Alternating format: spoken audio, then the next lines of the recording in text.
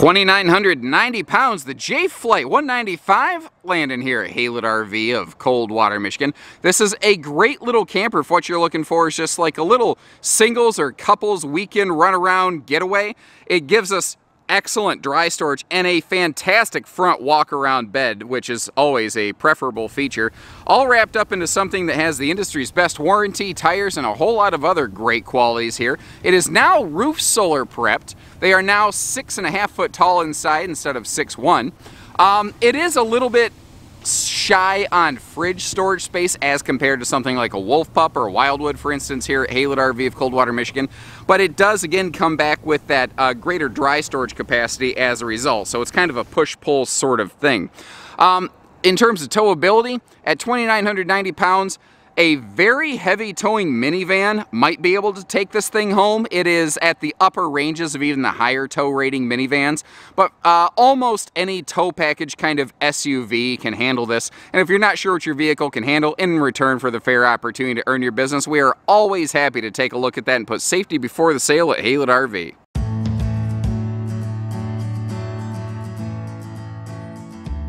And one of the other major qualities I want to hit on here right away is the fact that these are now a little bit bigger than they used to be. They're not longer, they're not wider, they're taller. J Flight SLX 7-foot wide campers used to be only 6'1" tall.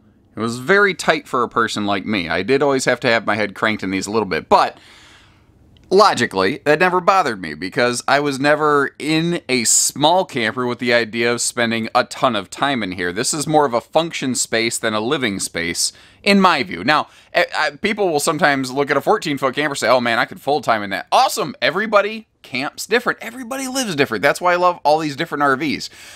But by going 6.5 foot tall now, which is a industry standard sidewall height, they have made it so that pretty much anybody, unless you're super, super tall, taller than me, can walk around these absolutely unimpeded. Now, this model is and has been our most popular couples camping little J Flight SLX, I think because of this right here. This walk-around front queen bed with those nice side stands that are very CPAP friendly with outlets and cross breeze windows. There is storage below the bed. You can see there's hanging storage on either side above the bed. Shelf up there if you want to put some cube organizers. There's a lot of good things that you can do with this. Quick note on the air conditioning while we're over here. This is an 8,000 BTU side mount air. Now, these do offer a 13,500 BTU roof air, but that does increase the weight, the cost, and the overall height of the RV, which is one of the nice things about these SLX J Flights. With no roof AC and a plenty sufficient side mount air, they keep you cool without being too tall. Like they can fit into a lot of garages that other campers with a bigger roof air just generally simply could not. Now, the RV is easy to clean with no slides. There's no need for any carpet, so it's always, you know, a simple thing. Just sweep it out, Swiffer up, rawhide. And, oh gosh, what else? Let's see here. Well, we're going to see the dinette and sleeper mode in just a minute. But one of the other nice things about this one is, yeah, it's a couples camper or singles camper with that easy front walk-around bed. But if we take note, we also do have this handy privacy curtain here. So if you want to close that down, you can. If nothing else, even if you don't have a guest on the dinette, it is just a nice way to have a little privacy if you want to change some clothes and the bathroom's occupied, you know. Now, once again, back to that housekeeping note. You notice I've left the side windows open, but the front shade drawn. First of all, that's so you can see that there are blackout shades on all these. But remember, at the time of this filming, we have just received note from Jayco that the supplier of their front windows is no longer offering that window. So they are currently working on an alternative source. But in the meantime, these things will be produced with no front window, but you'll maintain all the other windows. So I have that kind of drawn so that you sort of get the idea that the window's there now. It might come back later. It might not. I don't have details on that yet. Check our website to see what we have in stock, how it is built, because our pictures will reflect the active current status of the camper. And please call our team to make sure the one we have in stock is exactly what you're looking for, because I run our website too, And I've made mistakes, so please always double check me as well. I hope you appreciate the information and transparency. A lot of people I don't think would even tell you about something like that. Now for entertainment purposes, we'll see them more in a minute, but your TV hookups would be over here. Now this RV is a wood studded wall, so roughly every 16 inches on center there's a place you could put a TV bracket. If you are so inclined, you know, this is what the TV would talk to over here. This is our stereo Bluetooth unit. You can see a HDMI plug for like Roku sticks, Fire Sticks, etc. I think a lot of people though are looking at a little camper like this not as an entertainment machine, but just as a place I can sleep, eat, use the bathroom, go outside and have a good time. Now speaking of outside, this thing's got awesome campsite window coverage. You've got a pair of these big windows overlooking your site, not the neighbors, which is a nice touch, I think. One other really cool note, which is an outstanding quality in this class, like the warranty, the tires, this right here. This has got several best-in-class qualities, such as standard factory roof solar prep. And they do offer a factory solar option.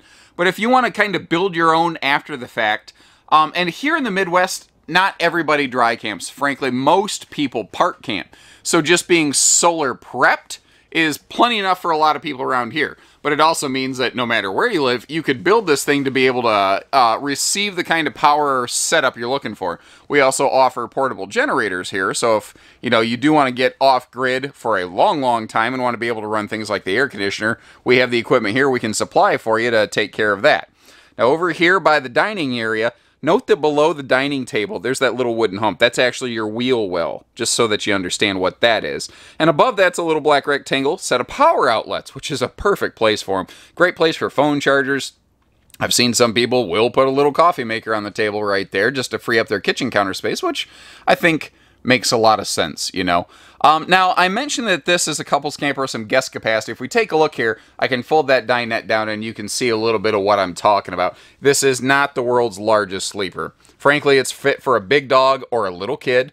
And that's about all you're going to get into it, I think. But it's there. It can serve the purpose. Now, I will tell you folks, I have asked manufacturers till I am blue in the face, can you please start offering a camper like this with something like a sofa and a floating table right here? I've tried to custom order them that way, and they won't do it for me right now just because their production teams are so overwhelmed. So what I need is help me help you. Do you like that idea? Would you like to see something other than just a dinette available right here? I would love to see something like even a simple jackknife sleeper sofa right here. If you agree with me, do me a favor, leave me a comment. If you think that's the worst idea ever, well, leave us a note on that too. Maybe I'm wrong. It's just, I'm always trying to see, like, what is different on these, what could be different, and how could it be done? Now, we kind of got a little peek at the storage up here. You saw the storage below the dinette when I was on my tangent right there. What we haven't seen right now, and you're getting a peek of it, is that closet storage space over there. However, I actually want to start looking at the storage over here in the kitchen space, because when we start talking about storage, I feel like this is the area where it kind of matters the most. And I think I actually want to start with it right down here. You'll see the J-Flight has opted to stick with the classic two-way smaller refrigerator. It's a smaller RV. Not everybody needs the same size refrigerator as a fifth wheel in a little RV. Don't get me wrong, I like more fridge space whenever I can get it. But in a space like this, a small camper, everything is a very obvious push-pull. Now, this does have a little freezer pocket in there. It is gas and electric, so it's great for off-grid camping, which these little RVs are very often used for. You see here, I like how they finished this off inside here. Like, it doesn't look very raw inside there. Space for a wastebasket, shelf below the sink. Very efficient. Now, to the left of that, on top, we have our furnace, and then below that's our converter panel. Before we get too far along, though, I want to look at these sealed edge press membrane countertops. So if you do splash water on that sink, it's not going to seep into anything. And on this wall, we have some easy reach appliance outlets, as well as our TV hookups and our monitor panel. And one of the cool qualities I want to point out on this, and J-Flight is not alone in this, but not every little camper brand does it. The left panel that we're looking at is our control panel, where you can see like your water levels and stuff like that. But you might also notice it has 3 red switches. One is for the water pump, but then 2 are for the water heater, because this is gas and electric, auto ignition, and fast recharge. Some other little trailers, like a Wolf Pup here at Haylett RV, does the same thing. But not all of them do. Now you have the same pocket screwed cabinet construction here that you would have in, say, like a bigger J-Flight, or frankly, even up to a North Point fifth wheel. But this right here. This has a smaller fridge than something like a Wolf Pup, but it has more dry storage as well. You're gaining this big pantry space over here that other brands with bigger refrigerators don't have, and that's the trick.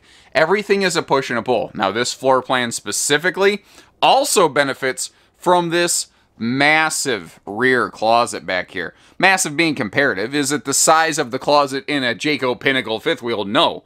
But considering this is a single axle little camper, this thing has more dry storage than just about any other little trailer I think you can find. Now, as we pass our way back to the bathroom, you see that there is that skylight above. That also does open for vent, just like you'll see in the bathroom area.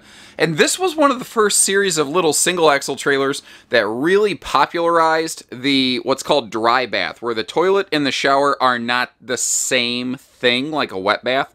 Separate toilet with a foot flush. Is this the biggest camper ever? Does it have the most legroom ever? No, but it's enough for somebody like me. And thankfully, with the recently revised 6.5-foot sidewall height, that means that using the skylight, somebody like me can stand actually in this shower. I need my head in the bubble, but considering I spend a couple minutes here and all the rest of my time outside, I'm okay with that, and it still comes in at less than 3,000 pounds. Up front here, you can see a large front storage compartment. You might be wondering, why doesn't it pass all the way through? And the short answer is because there's a water heater and other stuff in the way of that front corner over there. And that's just one of those things that they had to do on this little floor plan. There just wasn't quite enough room to be able to put the water heater somewhere else. So they had to use a little bit of the underbed space. The good news is, it still works plenty fine. These are 7 foot wide, which means they're easy to see around. They're not quite as intimidating behind your vehicle. That being said, folks, again, safety before the sale is something that we really believe at Haylett RV. I really highly recommend always getting things like towing extension mirrors, and I recommend that that's true whether you buy from us or not. That's just, don't skimp on safety stuff. Now, if you've got like a bigger half-ton truck, you might not need load leveling anti-sway hitching on a little trailer like this, but I can tell you, you would never regret it. And run yourselves through this mental exercise. Would I regret having the extra stability and safety of a anti-sway hitch? And would I regret maybe not having that? And usually when you say it like that, it kind of makes a lot of sense. Now up front here, this is a simple series trailer, so it's not like it's really heavily loaded, but it does have that little wheel on the tongue jack so that if you do want to be able to hand push this around on like flat concrete, get it into a garage, you can very easily. There's also some really sharp qualities here you don't find all the time in little trailers like this. Like you see the windows are very heavily tinted. That's only about a 50-50 feature you find on these little trailers. Like Catalinas do it, but you have to go up to like a black label Wolf Pup to get something like that. Whereas, you know, the tinted windows, they might not let quite as much light inside the RV. I don't think anybody felt it was dark in there when we were doing our interior tour by any stretch of the imagination, but it does help keep some sunshine out of there. Now this has best-in-class Goodyear endurance radials rated for 87 miles per hour. I don't ever want you towing that fast. We mentioned the water heater inside, how it is still a 6-gallon vessel, but instead of gas only, it is gas and electric and auto ignition and fast recharge. And what that means in English is you have anywhere from, well, basically up to 17.8 gallons of hot water recharge per hour. That's stellar. That's fantastic. Wolf Pup does the same thing, but not every camper in this class does. And I keep throwing some Wolf Pup comparisons out there because that's a very common thing that you'll find sitting next to this here at Haylett RV. And they both do things very well. They just do them a little different. One thing this does that nobody else does, mostly because Jayco kind of owns the rights to this, is the J-Smart lighting system. Stands for signals, markers, and reverse travel. You see those double upper clearance lights in the top corners? This has extra clearance lights up there, and then when you shift on your turn signal, instead of just the tail light blinking, the tail light, the upper light, and all associated side marker lights will blink along with that tail light to give other drivers on the road a better, clearer understanding of what you're doing.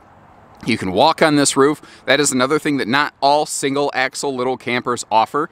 Actually, every single travel trailer, fifth wheel, whatever that we offer here at Haylett RV, they all have walkable roofing. So that is never a question you need to ask our team here at Haylett RV, with the exception of specific limited used RVs. Spare tire on the back there with a slip cover. Hopefully you never need to worry about that.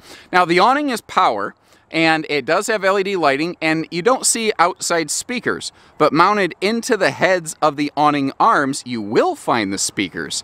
That way, when your awning is open, which logically is when you're going to probably be listening to most outside music, then the speakers are pointed down toward the ground instead of blowing the neighbors away. Now here's a little pro tip for you from your Uncle Josh. This does have inside-outside speaker options, so if you do want to be cranking the music up and the awning's closed but you don't want to blow the neighbor away, if you want to, you can turn those outside speakers off.